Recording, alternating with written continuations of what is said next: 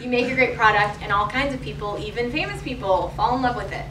And then they talk about it, and they have bigger megaphones than some others, and that's awesome. So most of that was, yes, was luck. But there's also, again, this stalking thing. I really think we had a core team at the beginning that was very good at that, and like found ways to get into, you volunteer to be volunteer at a conference that it's too expensive to pay for. Like find a way to get in and like sit in the back and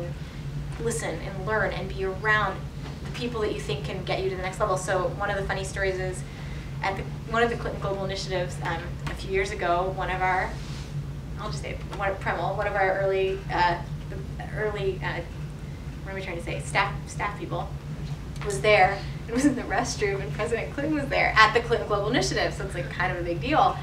and it would be a big deal anyway, but it wasn't just that random, it was at the Clinton Global Initiative. And he like waited so he could wash hands next to the president when they were both done doing their things, and I don't want to swear her in front of everybody, but he said a really funny,